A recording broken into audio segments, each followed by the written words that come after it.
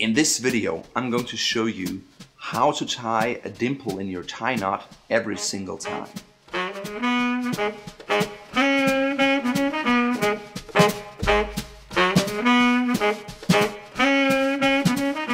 Basically, there are two ways to tie a tie knot. One with a dimple and one without. The people who usually tie a tie without a dimple are the ones who don't really know that there's a different way to do it, and oftentimes it just happens to be that way, especially when the tie knot is rather loose. On the other hand, men who really know how to dress prefer a dimple in their tie because it gives a tie dimension. It gives a three-dimensional sense, it's elegant, it's slightly different every time, and it just adds character to your tie knot. Let's get started.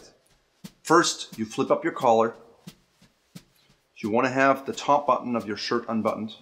Then you just throw the tie around your neck, adjust the length, turn down your collar, and button it. Make sure your back end has the right length. For me, it's about a button up from my waistband, but it depends on what kind of pants you wear, how long your tie is, and how long your torso is. So you simply have to figure it out. Next up, you tie the knot. It works with every knot.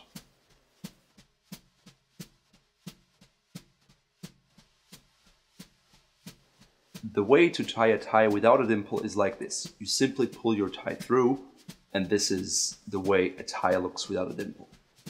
You can see the knot is very loose. There's nothing there. It looks like a 13-year-old just tied his tie. Okay. You tie your tie just like you always do up until the part when you put the long end, the wide end, through the knot. Now, you pull it gently until it's almost all the way down, and then you reach in with your fingers and you create a little dimple, a little gap in here. And you can hold it even together with your fingers and then gently pull it through. You'll see it'll form a dimple at the bottom of your tie, and you adjust it. Now you pull the short end, bring it all the way up to your collar. Voila, the dimple. Here's another variation of the central dimple. Basically what you do is you get in and you just make a little fold on the side you want the dimple on, and then you pull through the wide end through the knot. So basically you get dimple slightly to the side. So you can do that with either side. You don't need to pinch on at the top, and that way you can add a little variation to your tie knots and tie it the way you like it. Thank you.